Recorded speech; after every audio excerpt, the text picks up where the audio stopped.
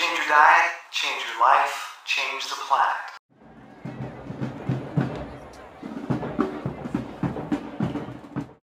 Hey, it's Tim Van Orden with another winter workout idea for you.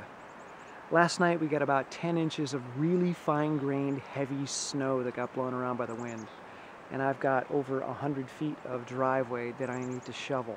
A lot of people in Vermont either use a snowplow or a snow blower to clear the driveway because it's a lot faster and it's less effort. But I'm thinking, why do I want to get rid of the effort? Why not make this part of my workout for the day? So I'm going to spend the next few hours shoveling this driveway, listening to an audiobook, getting a great workout, and having a clear driveway.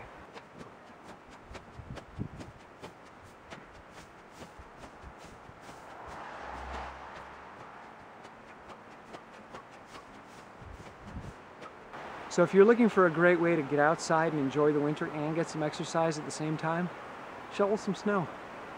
If you don't have a driveway, shovel somebody else's. All right? Give it a try, you'll like it. But check with your doctor first, and always remember, lift with your legs, not your back.